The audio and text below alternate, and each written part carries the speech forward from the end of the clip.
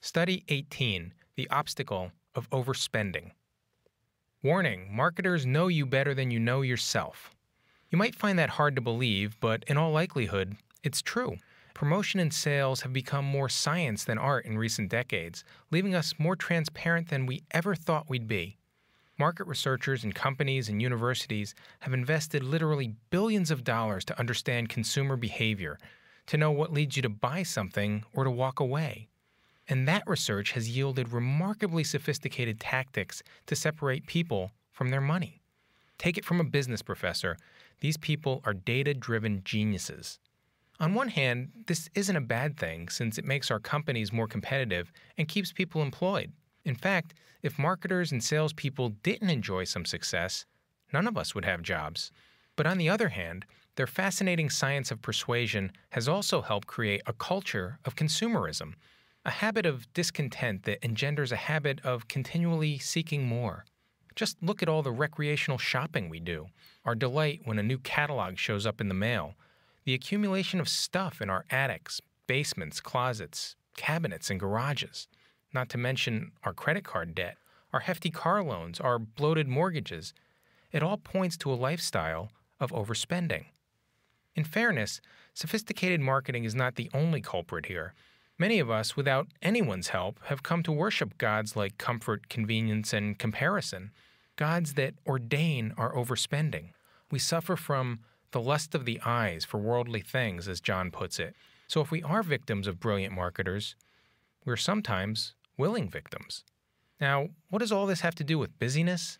The connections are not hard to discern. One connection is that our habit of purchasing luxuries amounts to almost a part-time job. We invest a lot of time shopping for the best prices and making purchases, as well as maintaining, fixing, and replacing all these things.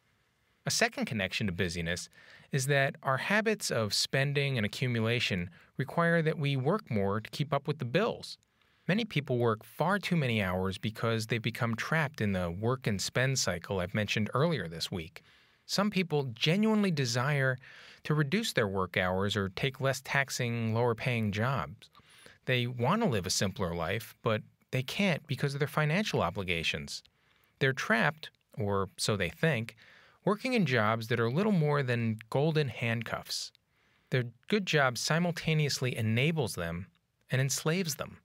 If anything that's been said here looks like the person you see in the mirror, let me suggest that you pick up two shields to defend yourself. First, equip yourself with a shield of sensitivity. Be sensitive to the fact that there are lots of people out there shrewdly enticing you to overspend.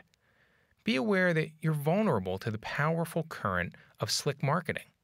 It can subtly lure you into the cult of consumerism. Watch for it, and don't be duped into buying things you don't need.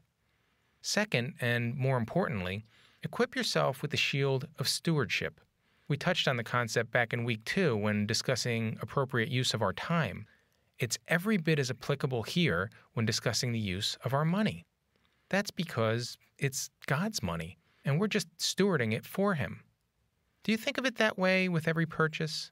The more you can remember that the dollars are His, the more likely you'll be to spend wisely, to be content with what God has given you, and to enjoy the blessings of a simpler life. Overspending increases overload. Stewardship increases simplicity. Think about it. How much of the busyness and complexity of your life is a result of shopping for, purchasing, returning, and maintaining luxury items? Items that you don't need to survive.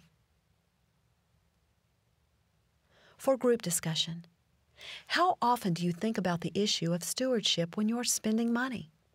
What could you do to maintain a stewardship mindset all the time? Talk to God about it. Reflect on 1 John 2, 15-17. Do not love the world or the things that belong to the world. If anyone loves the world, love for the Father is not in him.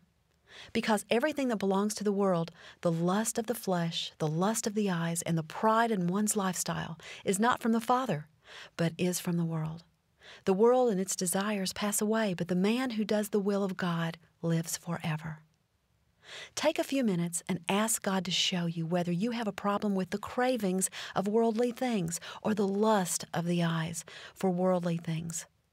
Ask Him whether He wants you to make any adjustments with regard to your spending.